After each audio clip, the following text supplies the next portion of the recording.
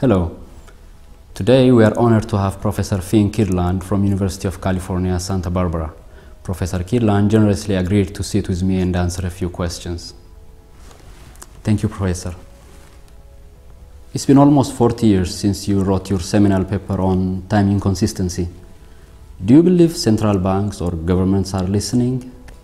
I think central banks are, I suppose, our success story. I mean, the ones that are able to resist political pressure and carry on a fairly consistent policy, they tend to result in more benign monetary policy. There have been studies ranking central banks according to their independence, and by and large, those with more independence tend to be more consistent and carry out good policy. Then there are the sad stories like the Argentine central bank, which is if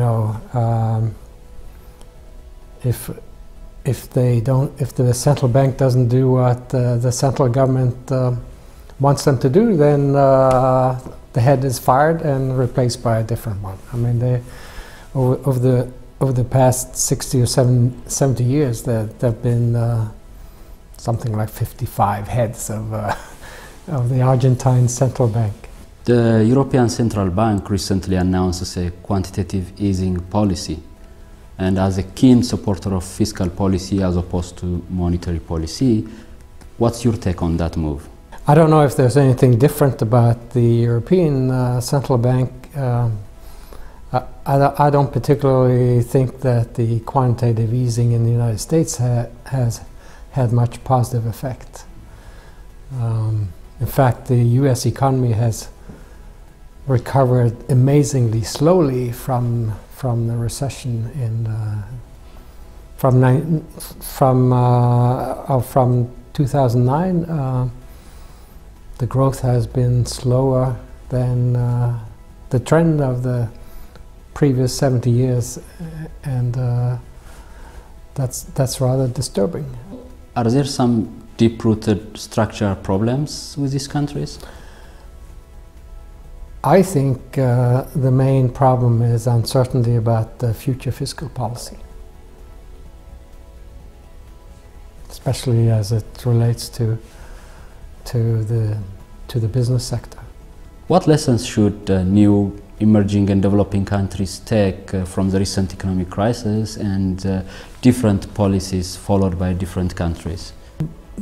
The main thing they have to try to ensure is that they have the long-run credibility to attract both domestic and perhaps investment from abroad.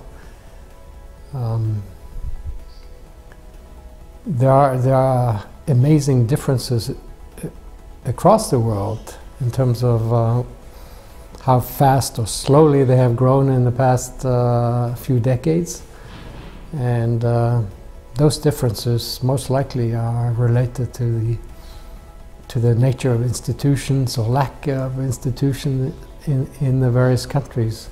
What piece of advice would you give to economics graduate students such as myself? What I do stress to the students, and sometimes they discover this after they've already worked on some project, it is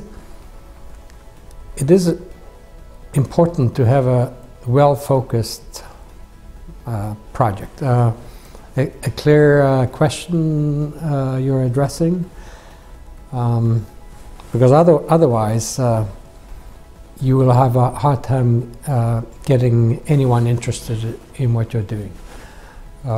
Those who are most successful aren't necessarily those with the highest, greatest technical abilities and so on, but they're often the ones who can identify the most interesting questions.